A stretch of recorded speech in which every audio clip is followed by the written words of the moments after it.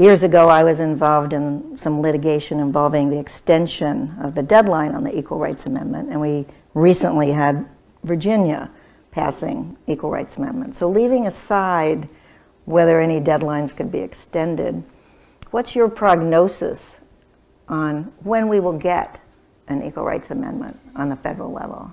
Well, I would like to see a new beginning. I'd like it to start over. There's too much controversy about latecomers, Virginia, long after the deadline passed.